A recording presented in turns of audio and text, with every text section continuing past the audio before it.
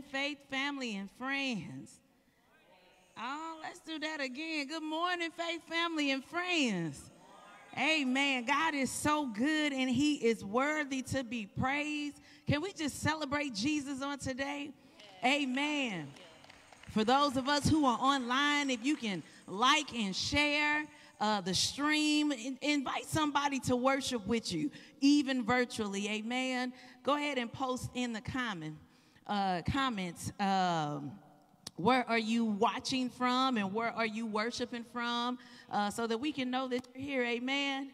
Amen. Let's stand all around the house, all around the building as we read God's word and get into just glorifying his name on today. Amen. Today, our scripture is coming from Ephesians, the 4th chapter, verses 1 through 6. And it reads as follows.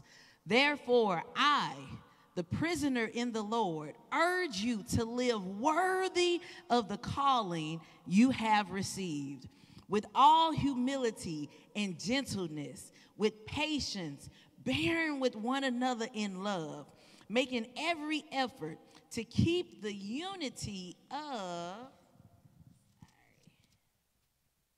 the Spirit through the bond of peace. I love this part. There is one body and one Spirit, just as you were called to one hope at your calling, one Lord, one faith, one baptism, one God and Father of all, who is above all and through all and in all. Woo! Amen. God is good and he is worthy to be praised. Hallelujah. God, we thank you for being our one Lord, our one God, Lord, that you have called us to a place of oneness, God, in you.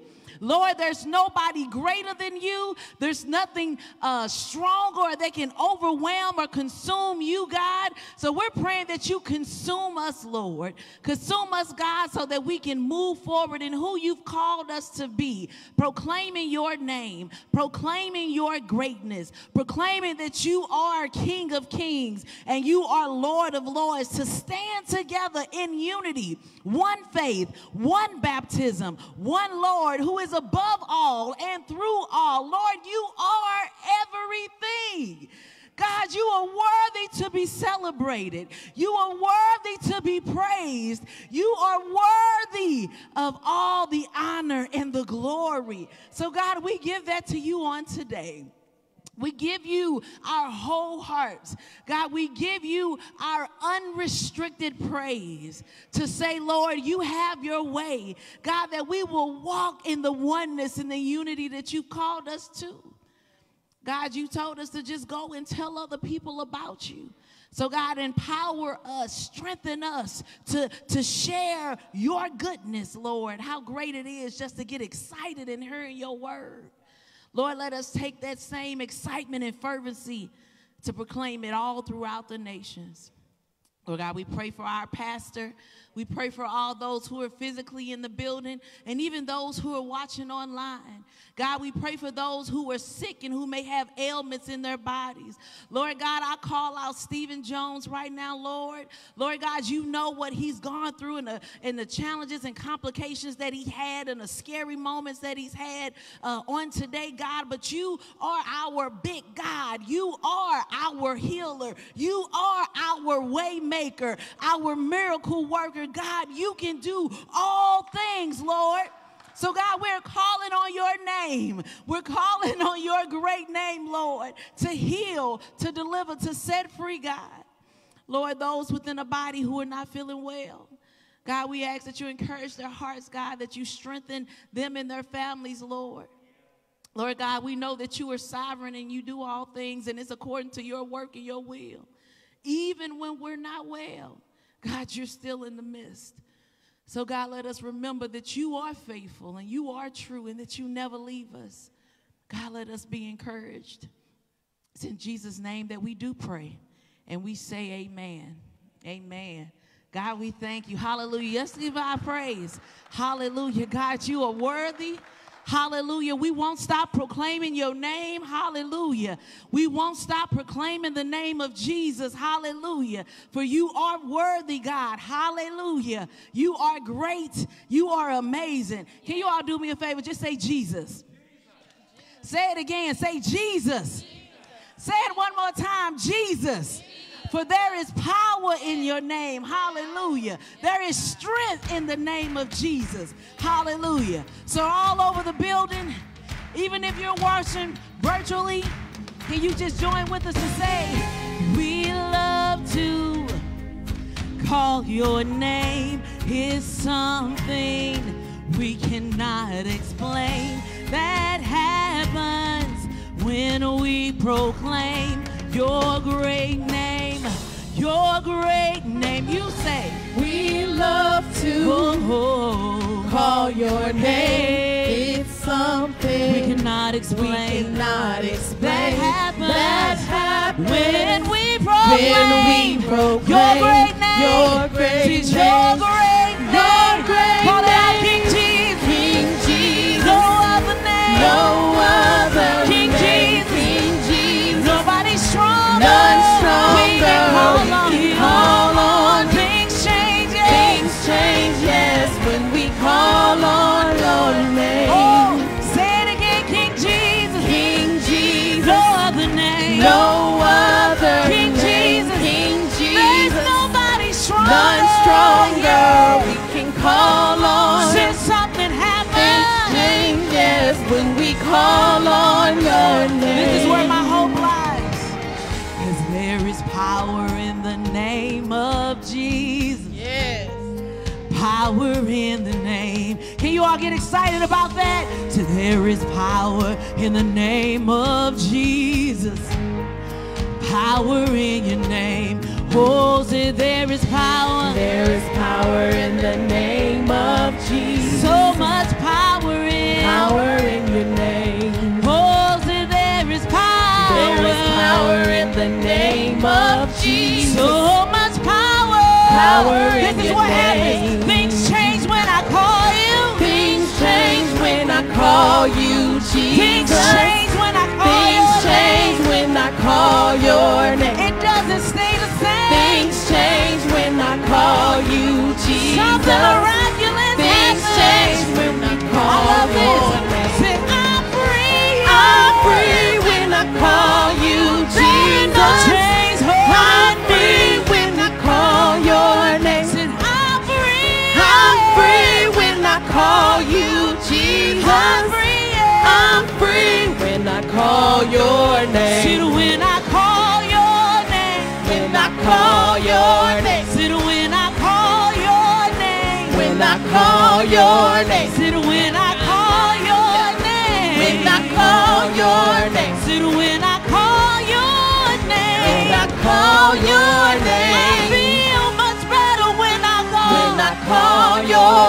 name. I feel my strength coming when When I I call your name. Something miraculous happens when When I call your name. Said, when I call your name. When I call your name. So just in case you didn't know what name we was talking about, I'm talking about the name of Jesus. Something happens when you call on the name of Jesus. Things change when you call on the name of Jesus. You get power when you call on the name of Jesus. So call the building.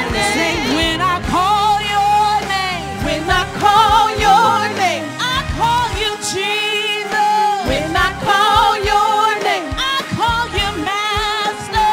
When I call your name. Said, when I call your name. When I call your name. I'm not the same when I call. When I call your name. My mind is regulated when I call your name. I don't have to hold on.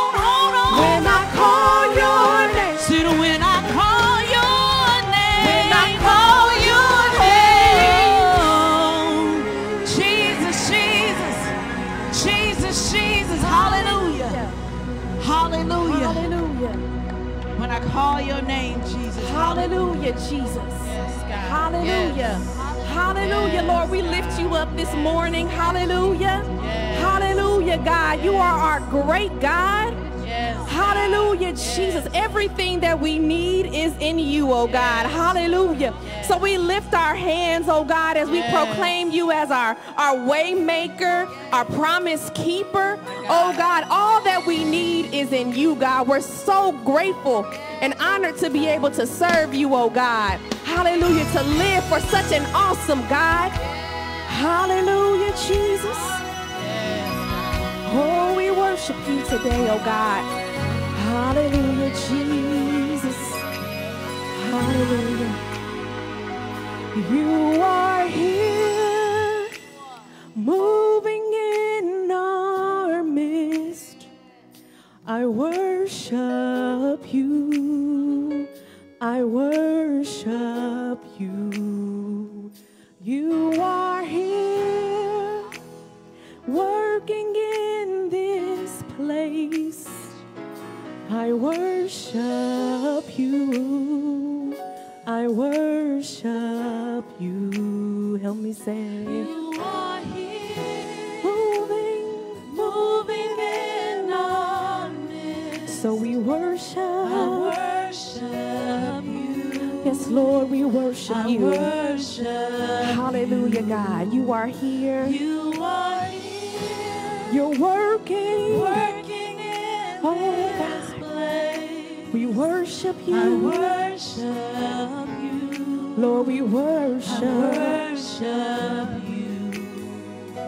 Oh, you're our way maker, miracle worker, promise keeper, light in the darkness. My God, that is who you are. Yeah, you're my way maker, miracle worker, promise keeper, light in the darkness. My God, that is who you are. You are here, turning lives around. I worship you. I worship you. You are here, mending every heart. I worship you. I worship you. You are here, turning lives around. I worship you. I worship. I worship you. You are here, mending every heart. I worship. I worship you. I worship. I worship you. You are a Way maker, miracle worker, promise keeper, light in the darkness. My God, that is who you are.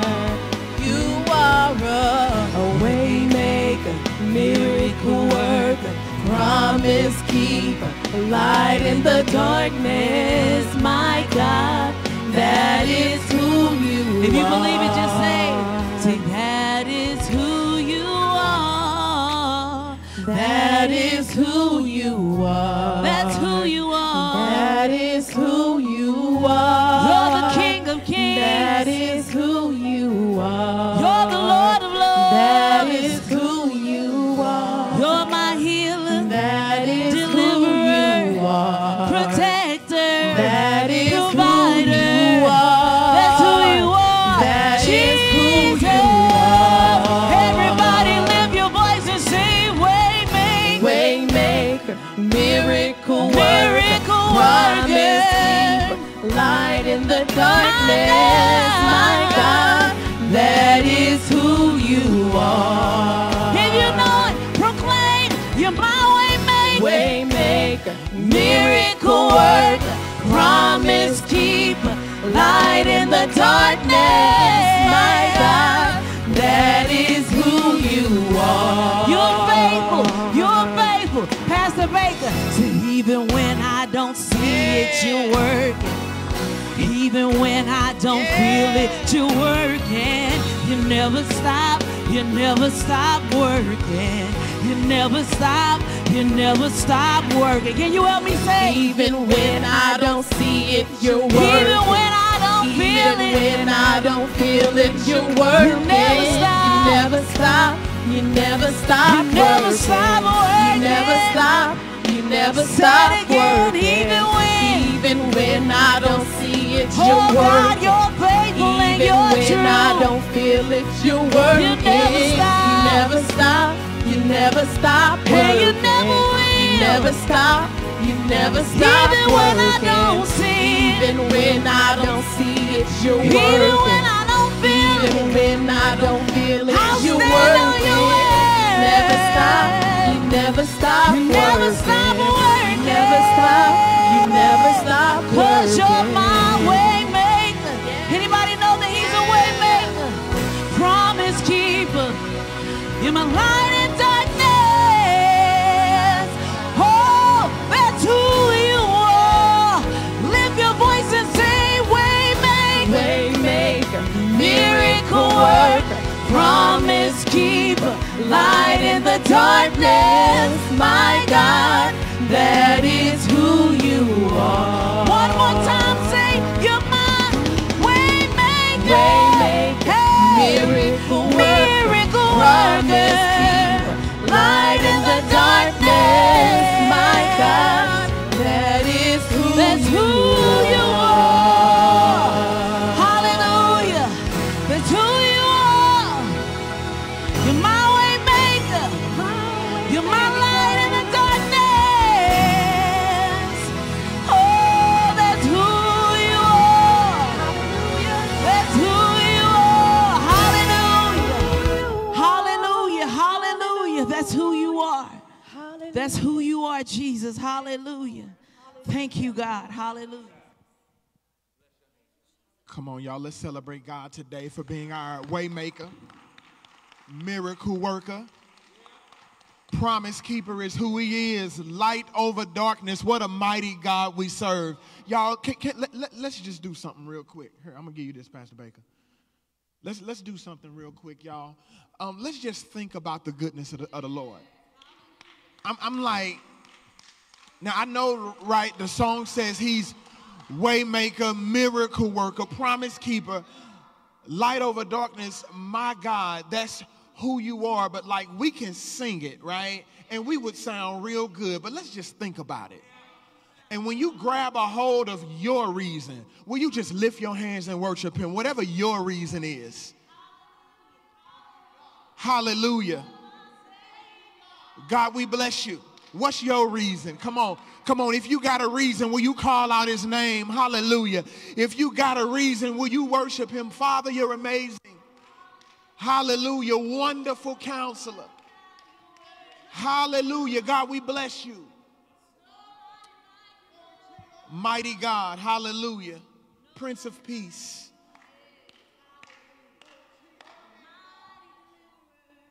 Hallelujah. God, we bless you. We honor you, God. Hallelujah. Great and mighty are you, Lord.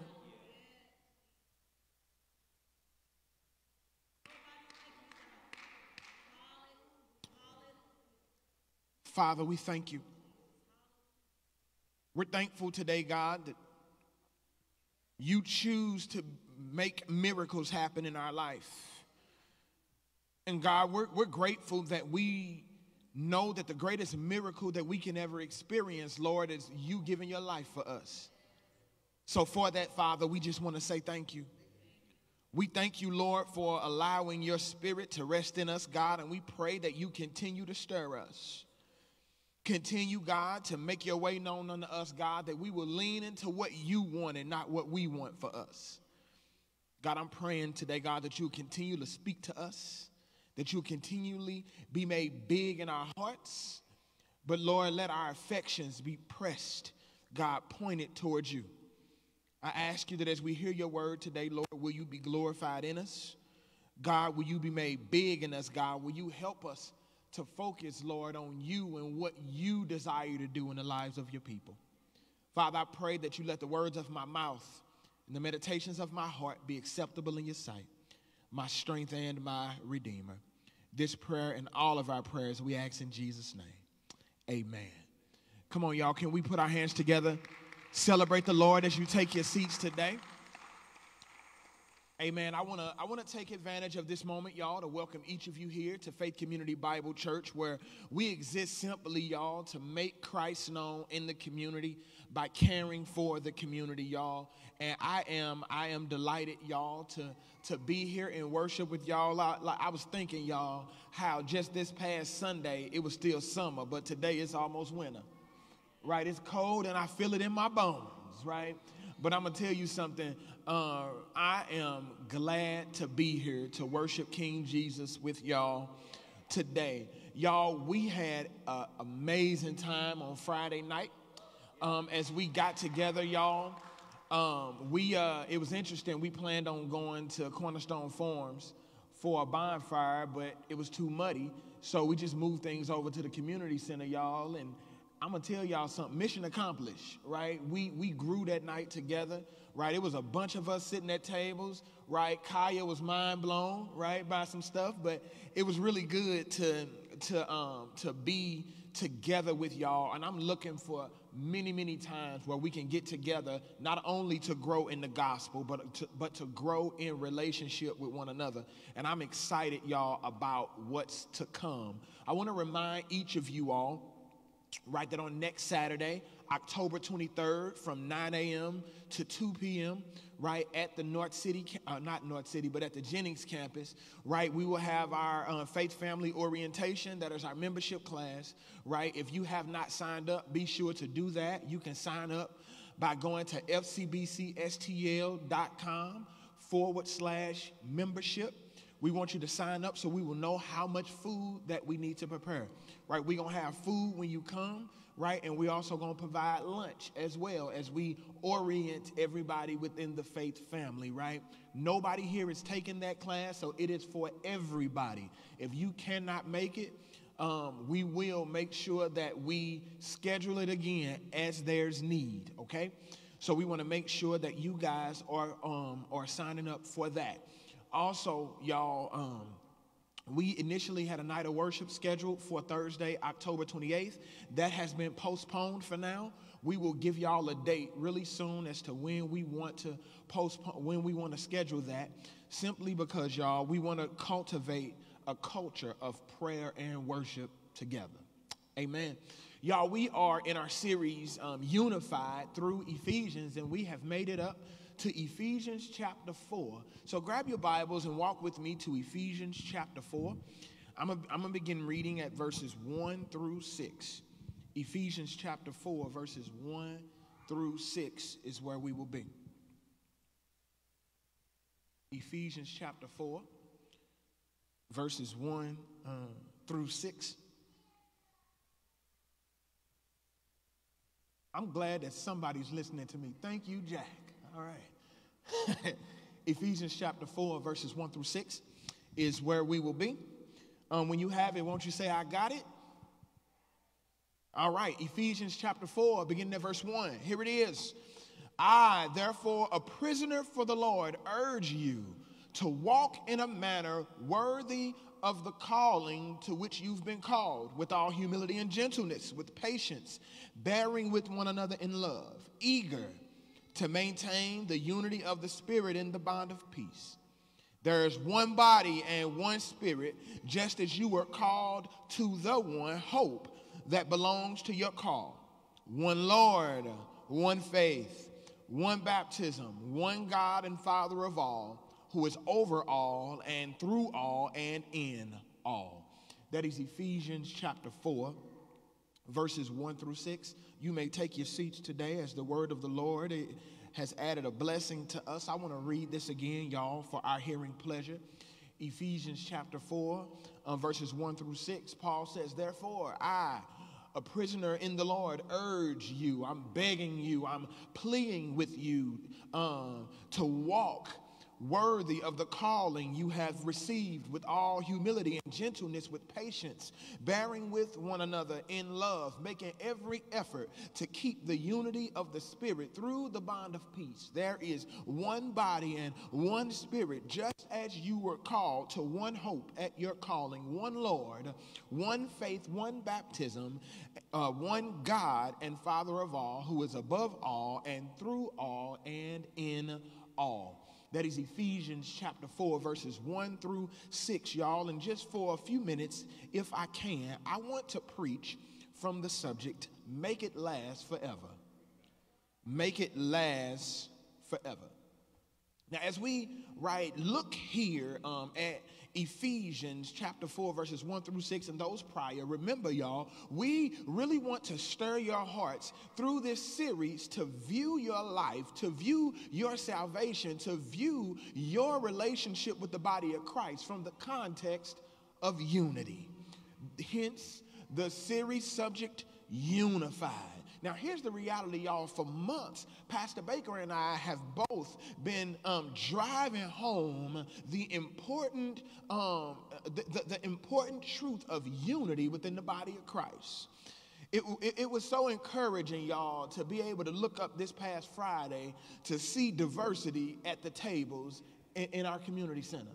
Now, when I'm talking about, Sister Carol, diversity, right, I'm not only or not at all referring to racial diversity, right? Because for some reason, when we talk, Brother Duran, about diversity, for some reason, all we talk about is ethnic diversity. There's much more diversity other than ethnic, right? You have upbringing, right? You have socioeconomic, so many different things, right, that brings diversity. But it was amazing to look up this past Friday, as Pastor Baker and I were standing at the food, we looked out at the people who attended and we said, Pastor Baker, look, it's working. That's evidence of fruit, right? Folks who normally, who wouldn't normally connect, were connecting. People who would normally be among certain groups were among them. Seeing unity pursued by the body of Christ for your pastors was really a shot in the arm. It was encouraging to see, right? The lingering question, though, for us as your pastors, right, is how do we maintain this unity? How do we, if we know that God is calling us to have unity within the body, how do we maintain it? How do we continue to cultivate an environment where unity and community is at the forefront? I mean, after all, this is faith, community, Bible, church. How do we ensure that while we grow in our faith, not neglecting the Bible, living as the church, continue to grow in community? How do we make this last forever? We've come, y'all, to the realization that if we desire for unity to last, it has to not only be the responsibility of your pastors to promote it, but it must also be the responsibility for each and every one of you to pursue it. We cannot continue to put the importance of unity on our backs and try to carry it on our own, right? Because really, y'all, if I could use, right, Brother Terrell's favorite movie, Drumline, this is one band, one sound. And if we want to see unity, y'all, it must come from more than the stage, but it got to come from the seats too. Reality, y'all, is that unity is not something that we can continue to pursue without your help. Right? We all have to work together to be intentional in making unity not only last on a Friday night when it's food and games, but what about on Saturday, right? What about Sunday when service is over? What about Monday when you back to the regular rhythms of your life, or Tuesday when your husband or your wife is getting on your nerves, or Wednesday when you get a call from the school, or Thursday, right, when there's beef between you and your parents, or Friday, your kick it day, right? What are you doing to pursue unity in the body on every day of the week? Now hear this, right? Let's not get it twisted, right? Yes, should we pursue unity in the universal body of Christ? Absolutely. But can I just be honest with you? The local body is the ones who's responsible for your soul. It's interesting, even when we talk about relationship and discipleship, and we say, who are you responsible for and who's responsible for you? Most people begin to name people outside of the local body, not making themselves accountable to the inside. But do you know that if we really want to pursue godly unity, you have to pursue unity with those sitting next to you as well? We have to. Listen, I want you to know today, y'all, that for unity to last forever, we, capital W, capital E, we must remain eager to maintain it. Now that's the main point today. Like, I really want y'all to grab that truth today, right? For unity to last forever.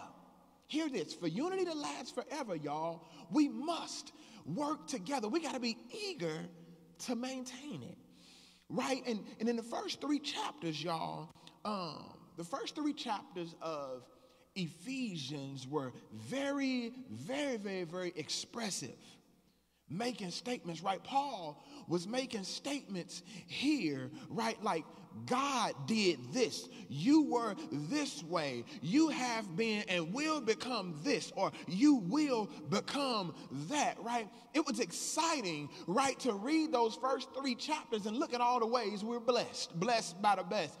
We were able to look at these first 3 chapters and really begin to see, right, how God has lavished, poured out his grace on us. And it was exciting, right? But these last 3 chapters, however, right, while the first 3 chapters were very, very, very expressive, the last 3 chapters are very, very, very commanding. Right? They were very commanding, right? Paul in these last 3 chapters was making some extremely direct statements, right? God will use these next 3 chapters to communicate to us some very important truths. Now, let me tell you, right, I need y'all to hear this today, right? How Paul communicates here in Ephesians is important to us, right? It's important that he communicated or expressed some things in the first 3 chapters that like he wasn't passive at all, right? In the next 4, he coming direct. He's communicating directly with us. Now, understand this, right? Communication, y'all, is the lifeblood of every relationship. Communication is the lifeblood of every relationship. When open, clear, sensitive communication takes place, the relationship is nurtured. When communication is guarded, hostile, or ineffective, the relationship fails. Listen, I need y'all to understand this, right? Because some of us are in broken relationships, not only with one another, but we have broken relationship even with God because we don't communicate.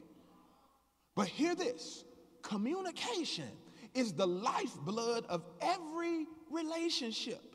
When open, clear, sensitive communication takes place, the relationship is nurtured. But when communication is guarded, hostile, or ineffective, the relationship falters. And our relationship with the Lord Jesus is no different, right? Paul ended chapter 3. Y'all remember, he ended praying. Remember in chapter 3, he started off praying, got distracted like many of us do, found himself getting right back to praying somewhere around verse 14, ended his prayer, Carlene, in the most powerful way. Now unto him who is able to do exceedingly abundantly above all that we can ask or think, according to the power that works within us. And then he said, in Jesus' name we pray. Amen. Then goes into chapter 4. Making some commands, right? Wow, the first 3 chapters are indicative. The last 3 chapters are imperative. Paul making statements. He's going to make statements in these last 3 chapters like, you better, I'm urging you, I'm begging you to do this. You need to do that. He's saying this is how to live. See, listen, family, it's extremely true and very important that God has called us, fueled us by his grace to bless us richly, but that blessings that we get, y'all, the blessings that we receive by the grace of God should also press us right to, hear this. It's an issue that we find ourselves blessed by God, but the blessings that we receive from the Lord don't press us to holiness. See, the blessings of God are no good for us, y'all, if we can't or don't even desire to live out our salvific call as followers of Jesus. What good, y'all, would it be for God to bless us if we don't want to live for him? Like, I want you to hear today, right, that being blessed by God and not living for God is a wasted blessing. Being blessed by God and not living for God would be a wasted blessing. But here in chapter 4, right, Paul, as he continues to write to the church at Ephesus, right, he makes a transition, right, from doctrine to duty. The first 3 chapters was filled with some extremely powerful doctrinal truths, but he transitions here from doctrine to duty, right? Let me tell you, right, Kel, it's unfortunate that we live in a time, right, where we now find people who love theology more than they love Jesus. It's unfortunate that people, right, living out their theology, learning, studying the word that's affecting their brain, but it never affects their heart. It's a problem, right? Can I just tell you, I don't want to believe in something that affects my thinking but don't affect my living. Right? And Paul says, hey, since you are called by God to believe all of this, let me show you how it affects the rhythms of your life. Right? Talking about spiritual blessings, the grace of God, he opens chapter 4 with a transitional word, Sister Tracy. He says, therefore. Right, and we've heard it before, right? When you see the word therefore, you got to know what it's there for, right? Therefore, meaning because of these blessings, because of everything that I've already told you in the first 3 chapters, because of these blessings, because of God's grace, because God is able to do far more abundantly than we can ask or think according to the power, the dunamis power, dynamite power at work within us, he says, I urge you, I beg you, I plead to you to walk in a manner worthy of the calling to which you've been called. Now, as Paul transitions from his prayer in chapter 3, he begins in chapter 4. Hear this, Sister Simone, he's talking about our heart posture. He's talking about our heart posture, right? He reminds us, right, about how this walk of following Jesus can be costly and painful, but worth it. He reminds us, Sister Danielle, that this walk with Jesus way, it can be costly, it can be painful, but it can be worth it. Well, what Pastor Mike, you done read the first 6 verses twice, right? How can I see that it's going to be painful? Watch it. He says, I, therefore, a prisoner for the Lord. Now think about this. He reminds us here, Sister Christina, that he's a prisoner for the Lord. Now I want to mash pause here and let you all know, right? Do you need to be reminded of the joy that it is of being a prisoner for the Lord? Notice, right? He didn't say a prisoner by the Lord.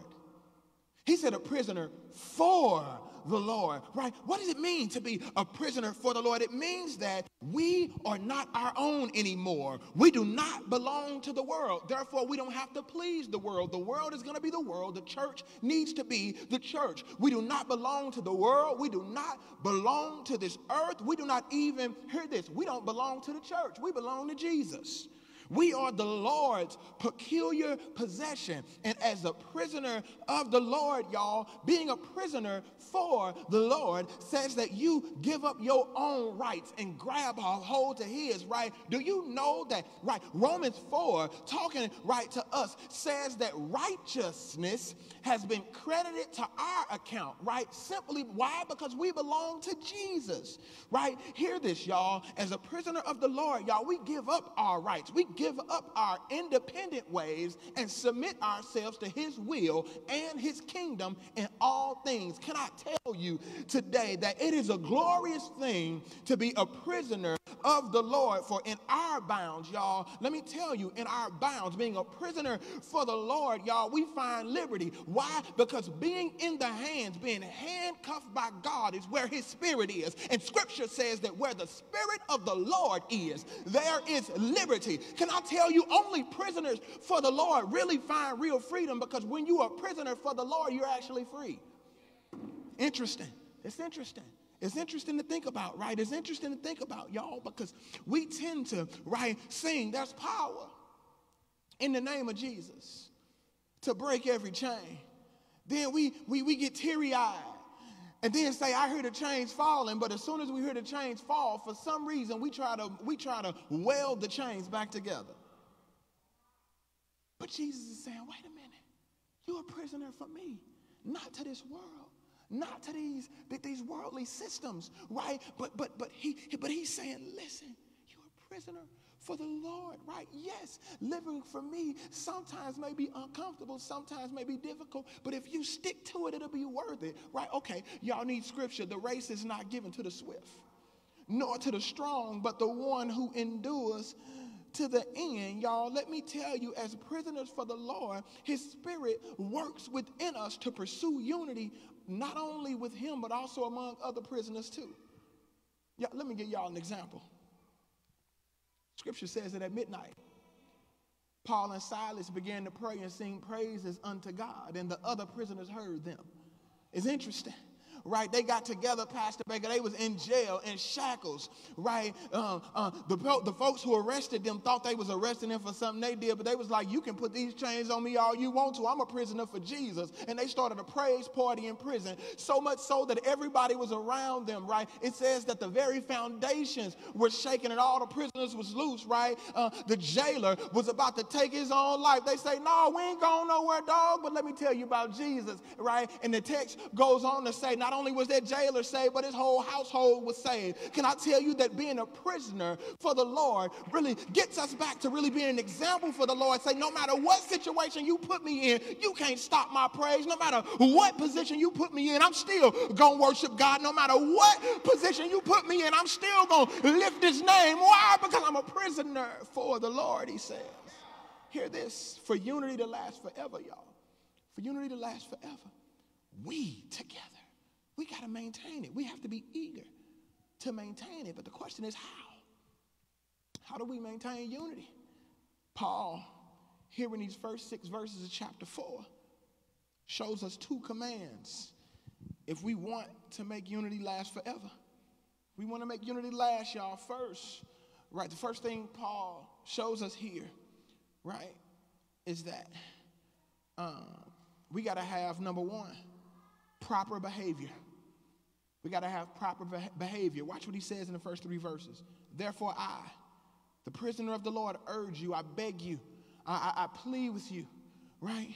He says to walk worthy of the calling you've received, with all humility and gentleness, with patience, bearing with one another in love, making every effort to keep the unity of the Spirit through the bond of peace.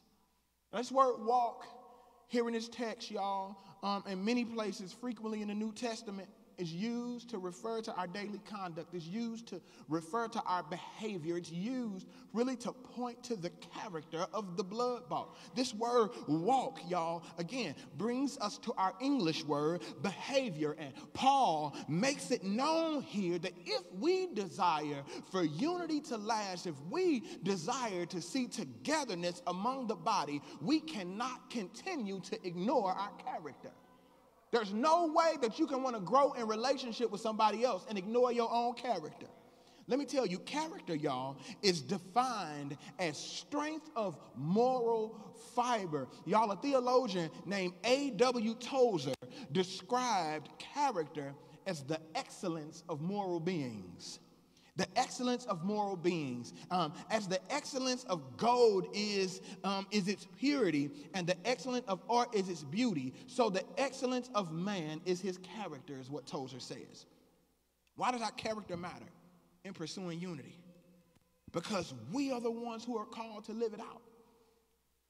Y'all, it would be unwise for us to think that all the issues that we have in relationships with people are solely all on the other person.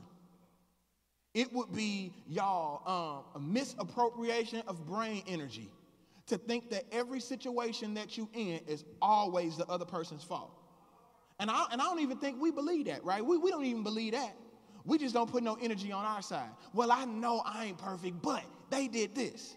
I mean, I got some things I need to change. Downplaying our own selves when it comes, yeah, I could have did this better, but he did this and she did that and yada, yada, yada. Let me tell you, do you know it's a waste of energy for you to focus all your energy on why somebody else need to change when you can't change them, right? I promise, right? I'm going to tell y'all something, right? Several years ago, right, me and my wife had made a decision. We made a decision that we were separated. We was done. We was done. Pastor Baker meets with us. I was a young knucklehead back then, but Pastor Baker met with us. He said, listen, before y'all make a decision, so I need y'all to do. I need y'all to take the next 30 days. And he said, Mike, I need you to pray. He said, and as you pray, don't pray for God to change Tracy. Pray for God to change you. He said, Tracy, I need you to pray these next 30 days. And as you pray, don't pray for God to change Mike. Pray for God to change you. And he said, we'll come back together in 30 days and we'll see what y'all come up with. Right? So we did what we trusted him, right? So we did what he said. Before he could even get back, y'all, we dropped to our knees begging one another for forgiveness. Right? Because we took the time to talk to God and we knew, right, that it was God's desire for us to be unified. That was, right, our 4th year of marriage. We celebrate 17 years this January. Right? Like what am I saying? What am I getting at? Right? It's easy to point the finger at other folks, but sometimes you got to look at yourself. Each of us, y'all, in every relationship, y'all, we have the responsibility to pursue unity. And it begins with us having proper behavior. It begins with us having proper character. And hear this, y'all, a person's character really is the sum of their disposition, their thoughts, their intentions, their desires, and their actions. Now, I'm not saying, right, that one-offs determine your character, but if you keep on doing something, that's who you are. That's who you are. Like, so I don't agree with the statement, once a cheater, always a cheater, right? Because I believe that we serve a God who has the power to give you the strength to overcome it. But what I do believe is that, like, once you do something wrong, cheat. Once you do something wrong, steal. Once you do something wrong, cuss somebody out. You, as a believer, should drop to your knees and beg the Lord to not only forgive you, but give you the strength to go to the other person and adopt a new Christian F word, forgive. He's talking, right, if you want to pursue unity, right, it begins with your character. But the question is, all right, Pastor, like, when you talk about character, like, what are you saying? What are you saying? The text shows us some important character traits, and all of them are connected. He says, walk in a manner worthy of the calling to which you've been called, with all humility, gentleness, with patience, bearing with one another in love, eager to maintain the unity of the Spirit in the bond of peace. He says, with all humility and gentleness, with patience, bearing with one another in love. See, that helps us right there to know, right, why the body of Christ, both universal and local, have a hard time pursuing unity. Let me tell you, right, we could continue to talk all day about how politics are dividing the body. That's not even it. We can talk all day about how preferences on masks or vaccine, right, is dividing the body. That's not it, right? What causes division more than anything is the simple fact that, y'all, folks not humble no more.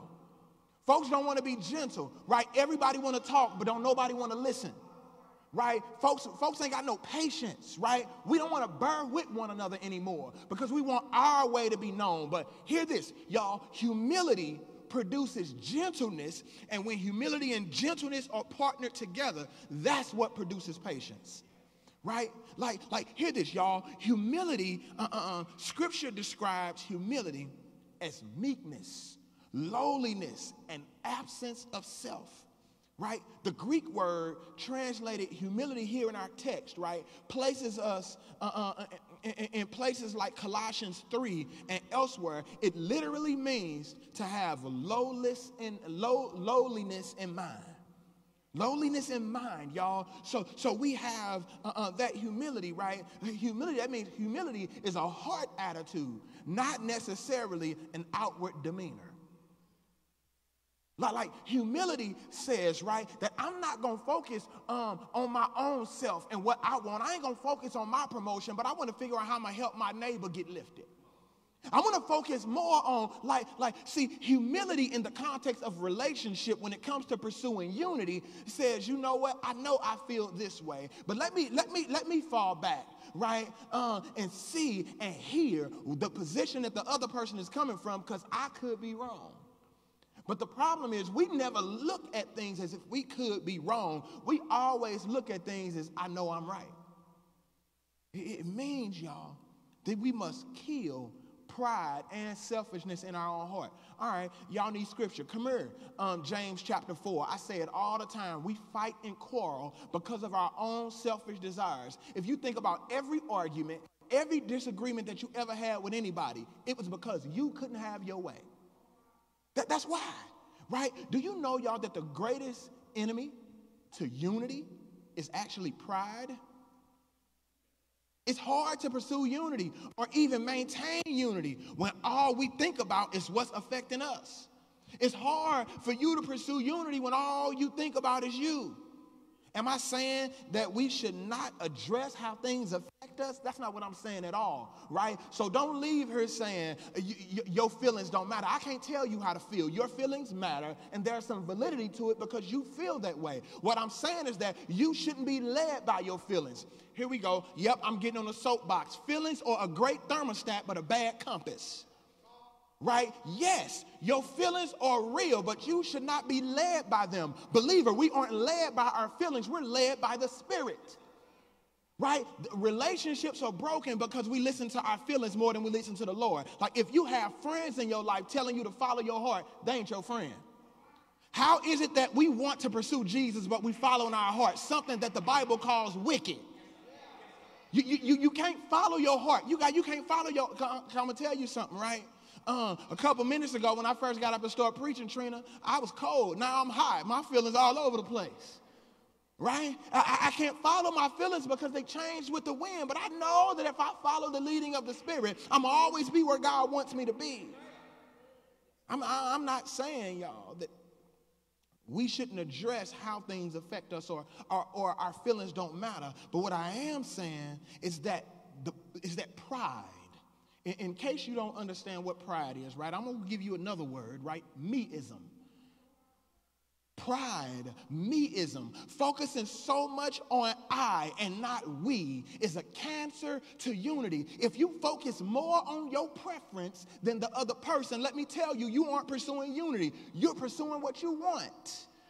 Humility must be a part of our character, y'all. Humility actually, y'all, describes for us the character and disposition of Jesus, right? Paul, talking to the church at Philippi in Philippians chapter 2, he says, have this mind among yourselves, which is yours in Christ, who though he was in the form of God, did not count equality with God a thing to be grasped, but he emptied himself by taking the form of a servant, being obedient to the point of death, even death on the cross. He humbled himself. Therefore, God has highly exalted him and bestowed on him a name that is above every name. Here's the shout material, so that at the name of Jesus, every knee will bow and every tongue shall confess that Jesus Christ is Lord. Okay, you need another scripture. Here it is. God opposes the proud, but gives grace to the humble. Hear this.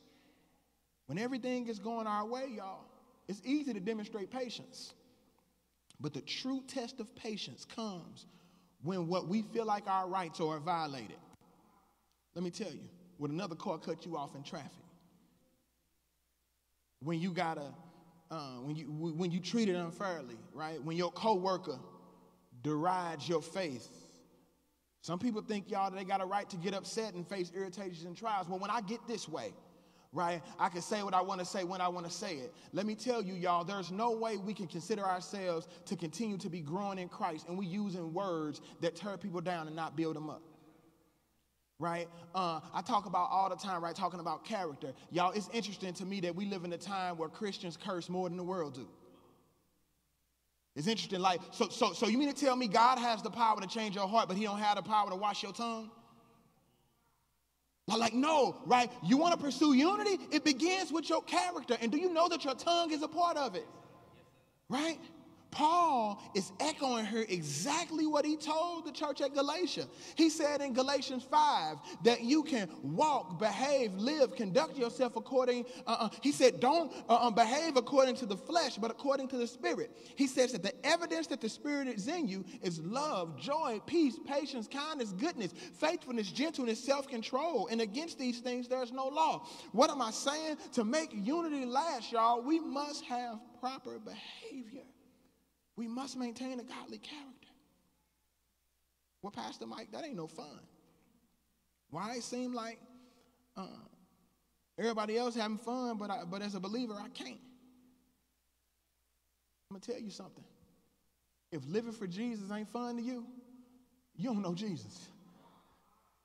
There's so much joy. Like I'm going to tell you something. We ain't had no liquor Friday night in the cooler. Like, we had chili, hot dogs, pizza, vegan cheese, vegan chili. I don't know what it tastes like. Ask Keisha. Right? But we had fun. I got home. I'm like, man, I'm tired. We had fun. Like, let me tell you, you can have fun living for Jesus, right? Allow the Holy Spirit to take over your whole life and redefine for you what fun looks like. You want to pursue unity, it begins with you having proper behavior, number one. Number two, here it is. We want to make unity last. Not only, number one, must we have proper behavior, but number two, second point and final point, here it is. You also got to have proper hope. You got to have proper hope. I want to ask you a question. How often do you think about how hope and unity work together? Probably never. Probably never.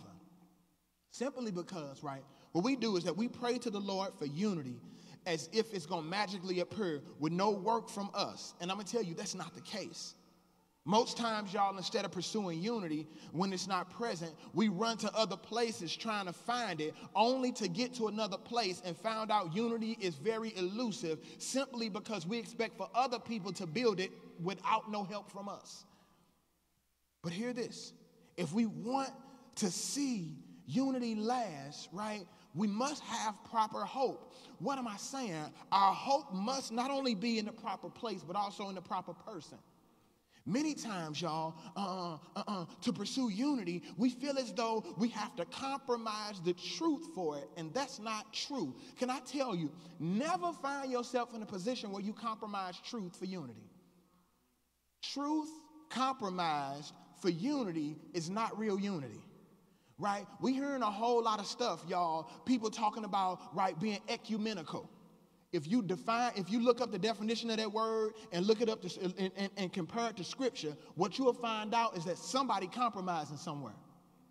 It's not saying that we can't serve our community together. It's not saying, right, that we can't help those who are in need. But what it is saying is that we can never compromise the truth of God only to get pats in the back from other people, right? Watch what he says in the text. Here it is. Verses 4 through 6, he says, there's one body and one Spirit, just as you were called to one hope at your calling, one Lord, one faith, one baptism, one God and Father of all, who's above all and through all and in all. See, Paul here, he lists particular areas of oneness or unity, talking about unity in the body, the Spirit, hope, Lord, faith, baptism, God and Father. Y'all hear this. He's here in these verses focusing really on the Trinity, the triunity of God, the Spirit in verse 4, the Son in verse 5, and the Father in verse 6. His point here is not to distinguish between the persons of the Godhead, but to emphasize that although they have unique roles, they are completely unified in every aspect of God's divine nature and God's divine plan. Now, although each member of the Godhead has unique roles, they are completely unified, y'all, in every aspect of God's nature, God's divine nature, and the plan. And family, let me tell you, when we talk about pursuing proper hope, like pursuing or pursuing unity, having proper hope means that I'm going to do what's necessary to pursue Jesus, because I know that, like, the only way that I can have proper unity is to have my hope in him. Y'all remember the old song, "My hope is built on nothing less than Jesus' blood and righteousness." If we want to have unity, our hope must be in Jesus and not other people. Has to be. Y'all, that's why, y'all, we can have confident expectation that God will do just what he said. That's how we know, y'all, that we can be unified and that it can last, because every aspect of the triune Godhead, every aspect of the Trinity works together. Hear this, the Trinity works together, hear this, to pull us all together to live for and serve Jesus. Hear this, together. Unity built on anything other than Scripture is standing on shaky foundation. Unity built on anything other than the biblical truth is shaky foundation. Paul, y'all, names right here the 7 basic spiritual realities that unite all believers. Right? We're united, y'all. We ought to unite because we're the same body. The body of Christ, in which every believer is a member, placed there at conversion by the Spirit of God. He talks about the Spirit, the same Holy Spirit that indwells each believer, y'all, so that we belong each other in the Lord, y'all. He says we have one hope of our calling, right? I know that when we think about, right, this call, right, this hope in our call, right, we're talking about call, right, walk in a manner worthy of the call. We automatically think that we all have different callings, right? God called me to preach. Did he? Like, you show me in Scripture where somebody was called to preach. God called me to dance ministry. Show me the Scripture, right? Well, Pastor Mike, if he's not talking about calling to ministry, what is he talking about when he say call? When he's talking here about walking in a manner worthy of the call, the only thing that God calls us to is salvation. Yes, sir. He calls us to salvation. He calls us to a relationship with him. Now, the reality is when we talk about preaching and dancing and all those other different things, right? That's how we live it out. Right? That's how we build up the body. And we're going to talk about that, right, when we get over, right, to Ephesians 4, talking about unity and gifts. But hear this, right? We have one calling, and that's the salvation. And I want you to know the same way that God called you to salvation is the same way he called somebody else. Right? We are all called. One hope of your calling, one Lord. This is Jesus Christ who died for us, lived for us, and one day will come for us. Y'all, it's difficult to believe that two believers can claim to obey the same Lord and yet not able to walk together in unity. Somebody asked Gandhi, the spiritual leader of India, he said, what is the greatest hindrance to Christianity in India? He said, Christians. Acknowledging the lordship of Christ is a giant step towards spiritual unity among his people. He said one Lord, then he says one faith. Y'all, there's one settled body of truth deposited by Christ in his church, and that is the faith. And Jude calls it the faith that was delivered unto the saints. He says one baptism. Paul here is discussing the one body. The one baptism, let me tell you, he was not here talking about filling the baptism pool, baptism. He was talking here, y'all, about baptism of the Spirit, the act of the Spirit when he places the believing sinner into the body of Christ at conversion. This is not, y'all, let me tell you, being baptized in the Holy Spirit is not an experience after conversion. So, I just got to paint this picture, y'all, like that. Like when he talks about baptism of the Spirit, it's not something that happens after conversion. So people who got you going to different rooms after you've already a believer and asking you, do you want to be filled with the Spirit, taking you to a separate room, say, hold your head back and open your mouth, just like taking a shower, just say, that's not biblical. right? You are filled with the Spirit. As a matter of fact, the Spirit was in your life way before conversion because you couldn't have even chose God without him. Right? That's how messed up we are, right? We didn't even know we needed Christ until we already got him. In fact, that if it was up to us to choose Christ, we would never choose him because we would choose ourselves every time. But thanks be to God that he didn't think it robbery, right, to fill us with his Spirit and baptize us with his Spirit, y'all. This is not an experience after conversion. It's an experience that every believer has that we should also grow in, pray for, and seek after. It's interesting because he says one Spirit, then he says one God and Father. Now Paul just likes to emphasize God as Father. And I was like, why does he keep on telling us God the Father? Paul continues to say that. He said it in Ephesians 1. Right? Verse 3, he said it again in verse 17 in chapter 1. He said it in chapter 2, verse 18, right? He said it again in Ephesians 3:14, right? And we'll see it again when we get to chapter 5. Why does Paul keep repeating to us, right, that God is the Father, right? And the only thing I can deduct in my own mind, Emily, is because, like, I quickly forget that God is the Father because I want to control stuff. The marvelous oneness of believers in the family of God is evident in that we all are brothers and sisters in Christ. Why? Because we got the same daddy. God is over all and working through all. He's in all. We are children in the same family, loving and serving the same Father. So we ought to be able to walk together in unity, just as in an earthly family should. The various members have to give and take in order to keep a loving unity in the home. So God's heavenly family must do the same. Paul, y'all. Paul wants us to know here that, hey, unity can be maintained. If you're willing to have the proper behavior, if you're willing to check your character, unity can be maintained if your hope is in me, right? Our triune God is the supreme example of unity. God, who is love, has forever existed in a perfect, pure unity as Father, Son, and Spirit. Adam and Eve, y'all, enjoyed peaceful fellowship with God, but their sin brought a great division between them, and God consequently, it brought division even between us and God. But through the cross, Christ brought us into a loving unity with God. He unified everything under Christ. Let me tell you, do you know that's always been God's plan?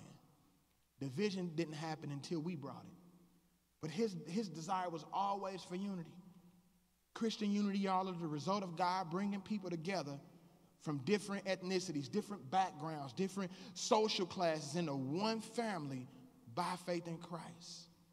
The church's unity is already a spiritual reality, but it's not yet fully realized. It's not really yet reflecting the glorious unity of the Trinity to effect that a watching world is compelled to believe the truth of the gospel. Listen, biblical unity will not often be easy or comfortable, but biblical unity will demand that we, who are empowered by the Holy Spirit, actively live out Colossians 3:14. Put on love, which is the perfect bond of unity. As we respond to the word today, I want to challenge each of us to check our own heart. What is it in your life that's causing division among the body? What preference are you holding on to that's keeping us from really being unified as the body of Christ? What's happening around you that's causing your marriage not to have unity? That's causing your brother-sister relationships, your sister to sister, mama to daughter, father to son relationship not to have unity. And I want to challenge you to begin today to make it last forever by having the proper character, by having the proper hope, to know that unity can last forever, and we all must work together and be eager to maintain it. Let's pray. Father, it's so easy for us to find ourselves distracted by what we want and what we think and how we feel things should be. But today, God, I pray that you break us. Break us, God, from wanting our way, and may we adopt your way. Break us, God, from selfishness.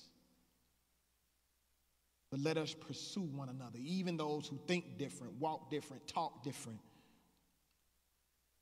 do things different, God. May we have unity. God, I'm asking today that you will reveal to us what's happening in our own heart and in our own life. That unity seems so far away. Let us not point the finger at anybody else, but let us, oh Lord, own our responsibility to get our hearts right. That even as we communicate with one another, Lord, you be magnified. We hear you in your word, God, telling us, urging us through Paul to walk, behave, unworthy of the calling that we've received. We know that we belong to you. But I'm asking you today, God, that will you strengthen us, God, that we will pursue humility, that we will all be gentle with one another. Let us be patient. Let us bear with one another in love. Let us, God, by the power of your Spirit, make every effort to keep the unity of the Spirit through the bond of peace.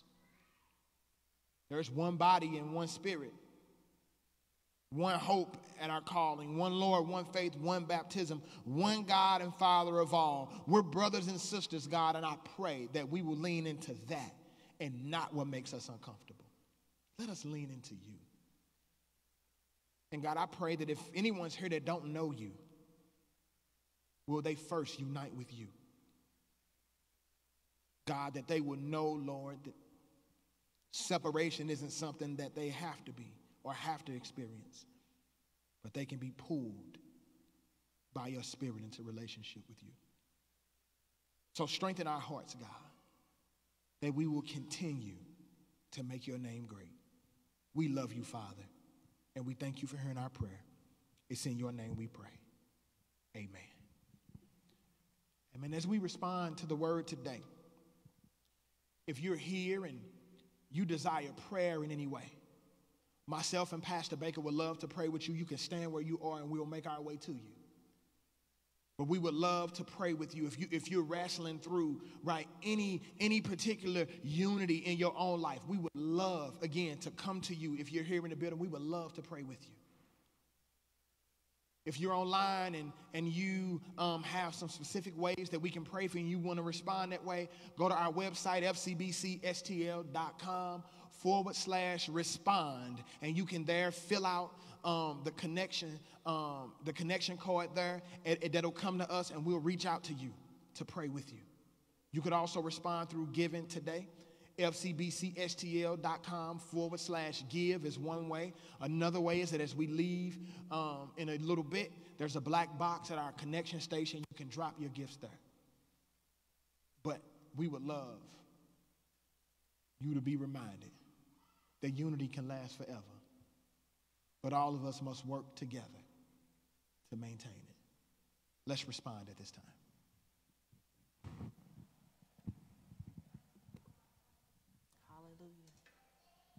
Hallelujah. Lord, we thank you. Hallelujah. We can all just stand, hallelujah, as we sing this last song. Hallelujah, Lord. We put our hearts and our affections on you, Lord. We take this time to examine our hearts, oh God. And Lord, put them in alignment with you and your word, God. Oh God, as we just proclaim you, Lord, as our great God. Oh Lord, we know that you can help in all of these areas, Lord. Hallelujah, Jesus. Hallelujah, Lord. We continue to say that you are great, oh God. Hallelujah, Jesus. Thank you, Lord. Bless your name, oh God. Hallelujah, Lord. All that we need is in you, God, our way maker. Hallelujah, Jesus. All that we need is in you, oh God. Hallelujah, Jesus. Hallelujah, Jesus. Hallelujah, our awesome God. Hallelujah. Oh God, we love you, Lord. We love you, Lord. Hallelujah, Jesus. Hallelujah, we need you, Lord. We need you, Lord. Hallelujah. Hallelujah, everything that we need is in you, God. Hallelujah, Lord. Thank you, Jesus. Hallelujah, Jesus. We worship you, our great big God. Hallelujah. Thank you, Lord. Hallelujah, Jesus. You are here, moving in our midst. I worship you. I worship you. You are here, working in this place. I worship you. I worship you. Moving in. Hallelujah. So we worship you. I worship you. We worship you, oh God. I worship Hallelujah. you. Oh, you are You here. are here, You're working. working in this place. So we worship I you. worship you. Hallelujah. We I worship you. worship you. Hallelujah, God. Because you are our way maker, miracle worker, promise keeper, light in the darkness. My God, that is who you are. Lord, you are my way maker, miracle worker, promise keeper, light in the darkness. My God, that is who you are. You are here, turning lives around. I worship you. I worship you. You are here, mending every heart. I worship you. I worship you. You are here, turning lives around. I worship you. I worship you. You are here, mending every heart. I worship you. Oh, I worship you. You are a Way maker, miracle worker, promise keeper, light in the darkness. My God, that is who you are. You are A way maker, miracle worker, promise keeper, light in the darkness. My God, that is who you are. It's a song that says, you wipe away all tears, you mend the broken heart, the answer to it all, Jesus. I'm happy to know you wipe away all tears, you mend the broken heart, you're the answer to it all, to it all, Jesus. Can you call out and say, Waymaker? Waymaker, miracle you're my worker, miracle promise worker. keeper, light in the darkness. My God, that is who you are. I know you to be, oh, you're my waymaker. Waymaker, miracle worker, darkness, my God, that is who you are. Oh, 'cause even when I don't see it, you're working. Even when I don't feel it, you're working. You never stop, you never stop working. You never stop, you never stop working. Even when I don't see it, you're working. Even when I don't feel it, even when I don't feel it, you you're never working. stop working. You never stop, Oh, you never stop you never working. stop working. You never stop, you never stop Even working. when I don't see, even when I don't see it, oh, you're I working. can't go by my Even feelings. when I don't feel it, You you're never working. stop working. You never stop, you never stop you never working. ever will. You never stop, you never I stop will walk by working. faith. Even when I don't see Oh, it, you're and not working. by sight. Even when I don't feel I it, trust you're your working. You never way. stop, you never You stop never ever working. stop You working. never stop, you never stop working. Oh, you never stop, you never stop working. You never stop, you never stop working. You never stop, you never stop working. You never stop. Can we just proclaim that? Say you never stop working. You never stop, you never stop You never working. stop working. You never stop, you never stop I working. trust you. You never stop, I you trust never you, stop Lord. working. I'll stand on You your never word. stop, I'll you stand never on your stop word. working. I won't go by You my never feelings. stop, you never stop I working. know you to be You faithful, never stop, Lord. you never stop You working. never stop working. You never stop, you never stop working. Oh, You you never stop. you never stop working. 'Cause you're my way maker. You're my miracle worker. My light in darkness.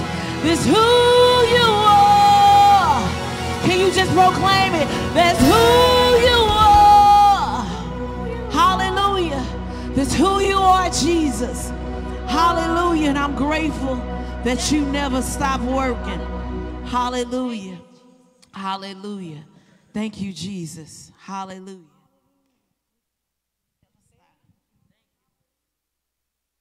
Amen. As we leave today, y'all, just want to remind y'all about October 23rd. If you plan to be there, make sure that you sign up for the Faith Family Orientation. Again, there's a sign up in the back at the connection station, but you can also do it online at fcbcstl.com/membership.